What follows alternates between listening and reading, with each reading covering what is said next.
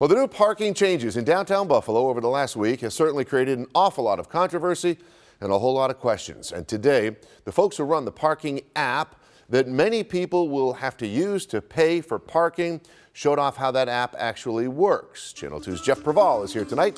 He has all the details on this. Jeff?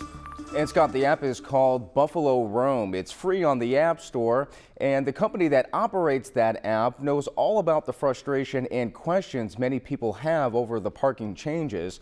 The Buffalo Roam app is already in some parts of the city, including the Buffalo Niagara Medical Campus, but with the app expanding downtown and at Canal Side, they figured it was a good time for a refresher.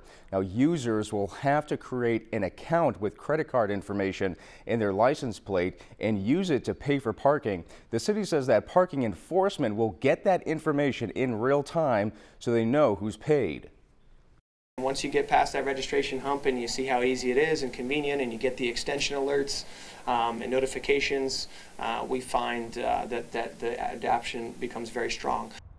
Now, this all comes, of course, after the city doubled the hourly rate for parking from $1 to $2 at many spots downtown. It also extended paid parking hours until 10 p.m. during big downtown events at places where new signs have gone up. Now, that's different than what was originally proposed, and there's been a lot of questions about the changes since, well, they keep changing. Now, 2 on your side's Michael Wooten is answering some of the biggest questions that people have coming up at 6. Live in the studio, I'm Jeff Preval, Channel 2 News.